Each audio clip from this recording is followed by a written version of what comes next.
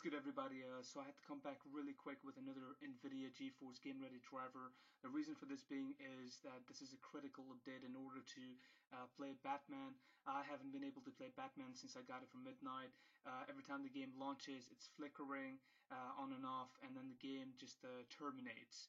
I mean, I can stay in the menu, but I can't see anything at all, so I have to terminate the app whether I like it or not. Now, Nvidia had to release Game Ready driver in this scenario, which you can see right here is telling me that Nvidia GeForce Game Ready driver is available. They had to release one. AMD is still having some sort of issues with their drivers and their graphics cards, and they have now Rocksteady has now got in touch with AMD and trying to resolve this issue for those of us who are trying to play on AMD. Now we can leave that behind us because this video is entirely based on Nvidia, and those of us who are using Nvidia, I'm pretty sure you've probably experienced this issue. If you haven't, you probably experienced something completely different. Well, in my scenario, this was to do with the game itself. It just won't launch. It launches, it starts flickering. It takes far too long to get out of the menu. You won't be able to terminate the app itself. It's just a whole lot of bad things going on with it. So we can see here is the Game Ready driver revision 353.30.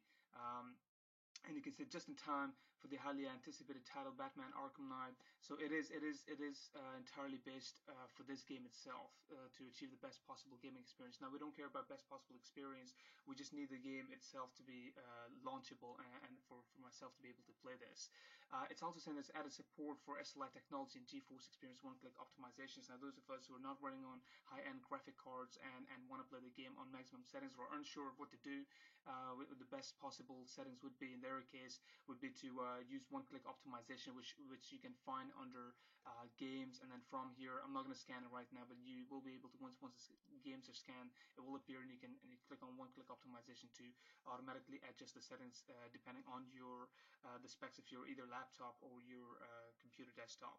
So depending on one of those, it will adjust the quality with performance.